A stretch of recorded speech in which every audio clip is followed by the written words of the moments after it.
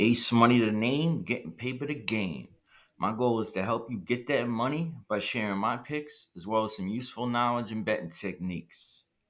Now, while we go over this recap, I'd like to get right into these picks so we can get in and out like a B&E. We're handicappers, so it's a SBR, Sportsbook Robbery. It's May 4th. Got the Minnesota Denver game, the only game on the slate. It's actually Friday night, Saturday morning, 1:30. Game's over. I'm got a couple picks for the game. I'm not going too crazy because I want to see how it plays out. There's a few that I liked. The first one, I'm going with Michael Porter Jr. over 17 and a half points, minus 115 on FanDuel. Shop around because they got it up to 130, minus 130 on DraftKings and ESPN. He's gone over this every game with the Lakers. He's been doing really well, shooting lights out, head to head. Games during the regular season, he's gone over this. The last game he played, that was April 10th. Um, he's just been, he turns it up in the playoffs. He did it last year too. So definitely sticking with him. Michael Porter Jr. over 17 and a half. Not first quarter. I normally play him first quarter. I'm not doing that this time. Full game, 17 and a half. Or line it back if you have to, because they had it at 18 and 19 for 18 and a half for plus money, or 19. So I just bought it back one. Definitely use alt lines when you can. All right. All right, play number two. Going Aaron Gordon under points and assists, 18 and a half, minus 120 on DraftKings. Uh, Once again, line shop, they got it at 152 on FanDuel, so I'm sure they're going to be caught up by the morning.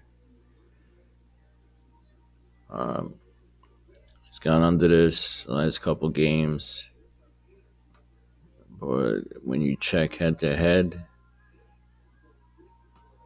he's gone under this almost every time they've played.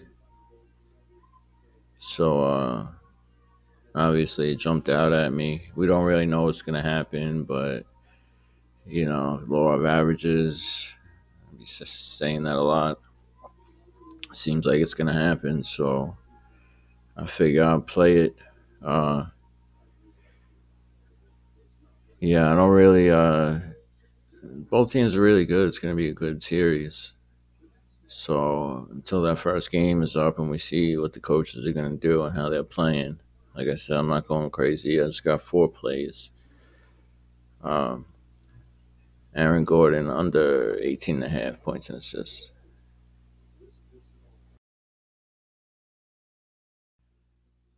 All right, play number three. Going Nas Reed over 11 and a half points and rebounds. Minus 115 on DraftKings. You know, lines are varying all over the place. When Towns was out, he had a lot more minutes, but right now he's down to like 18 averaging. He's gone over this 3 out of the last 5. But what I liked was the head-to-head versus Minnesota. He gone over this the last 4 times they've played. Yeah, the last 2 games he did play 30 minutes. But he also went over it in 19 minutes, 12 minutes, 25 minutes. So I feel like he's able to get over this when he's playing them. When you check out his position, center, you can see the points allowed is 23rd. So, they're letting the center score. It's looking good. Like I said, it's not too much intel on it. We'll see what happens when they match up, but I liked what I seen here. Uh, Nas Reed, he's got capable of scoring. I was gonna take his points. He got his points at like 8.5, but I liked it with the rebounds. His rebounds are at 3.5, so the 8.5 plus the rebounds will come up to like 12. So putting them together, it's actually at 11.5. It's lower than that,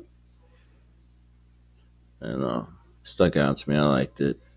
We'll see what happens. Nas Reed, points and rebounds over 11.5.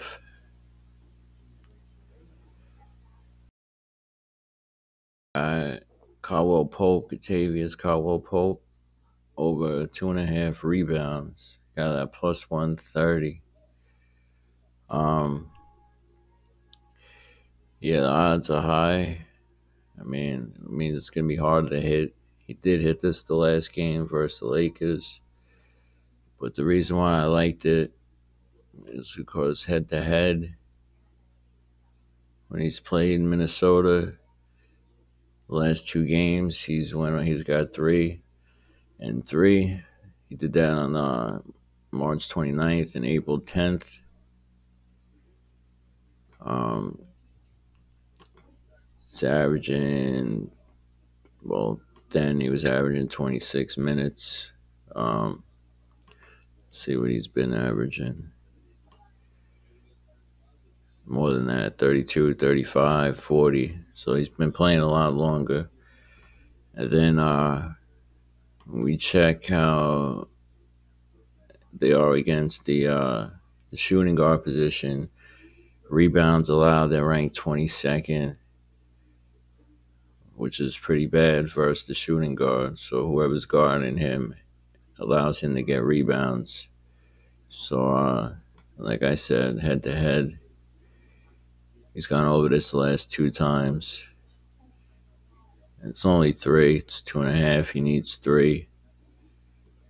Get that real quick. Like tonight's game, I played under with what's his name, Gafford, and within the first minute, there was a tip shot. It bounced off. He grabbed. They went again. He got 3 rebounds in one little session, and he ended up with 6 and just going over it. So we lost. But if he didn't do that, we would have won. But it's that simple. The game was crazy though. Whoever was the stats keeper, like Irvin had a couple other steals, and they said they were blocks, and they were not blocks. They were steals. Thank God he went over it, as well as some of the assists for Harden. He'd pass the ball. The guy would dribble 4 or 5 times, do a move, and score, and then give him an assist. Like, that's not a real assist. I think an assist technically is supposed to be like 2 dribbles. I could be wrong. But to do like 5 dribbles and make a move and score, I feel like you're making that move yourself. I guess because I lost, so I'm kind of sour. But like I said, if he grabbed them rebounds, he was going to go over it, and he got a lot of rebounds. So they went over it. But we still cashed 5 for the night, so it was a good night. All right, so I got these 4 plays. There's a few others. I'll look to see tomorrow if I see anything I like. You could always take Edwards with his points. I'm sure he's going to go over. He's he's a beast, a young Jordan. As far as tomorrow goes during the game, look out for the community and pin comments. I'll be dropping plays as the game's going. All right, I'm gonna go get some sleep. I'm gonna get this out and get some sleep. Ace Money the name and paper the game.